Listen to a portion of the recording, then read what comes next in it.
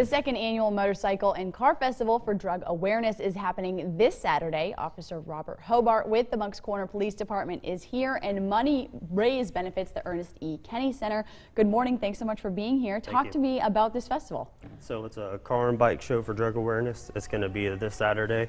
All the proceeds go to the Kennedy Center. Wow.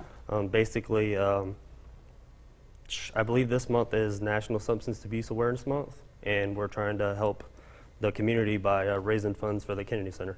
Okay, so do I need to be a car or motorcycle lover to go, or is this something that you want the whole fam to come out to? The whole family. It's actually free to come. Okay. The only ones that have to pay are the ones that are putting a vehicle in the show. Okay, so and we were just talking before this that there's a specific reason why you want the kids to come out. Talk to me about that. Yes, so we're doing a law enforcement side. So basically, I have a few departments in the community. They're going to come and put a police vehicle in, and then you can have the kids judge and decide what they think is the nicest patrol vehicle. Really? So if there's any departments that want to come out, they have them reach out to us. That'd be great. That goes for the departments all across the Low Country? All across the Low Country. Anybody that wants to come. So exciting. And will cars and motorcycles be judged separately, I'm assuming? Yes. Or? There's going to be trophies, raffle items, food trucks, and jump castles for the kids as well. Okay, so you can go out there, you can get food. Is there going to be music? There is going to be some music, yes. Okay, so it's just going to be a really big fun day to get the whole family out there. My dad would be so upset that he can't put his motorcycle in this weekend, let me tell you.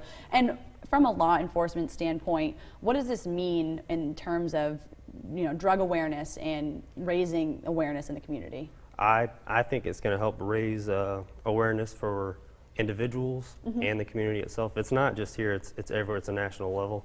I actually have a couple of different agencies, treatment centers that will come out and give information out. Okay, and they'll be there at the show? They'll be there as well. What are some of the I have like Department of Mental Health, MUSC Addiction Service is going to be there. That's just a few of them. Wow. Okay.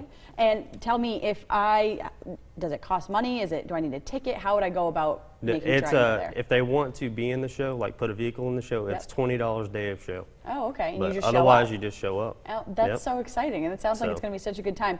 Talk to me about if I wanted to get involved in anything else. Is there a website I should go to? You can go to the Town of Moncks Corner Facebook page, and they have an events tab, and it's got more information. Fabulous. Well, thanks so much for being here, Officer Hobart. We appreciate it, and this is going to be such a fun event. And of course, we'll always have all of those details for you up on our website at counton2.com.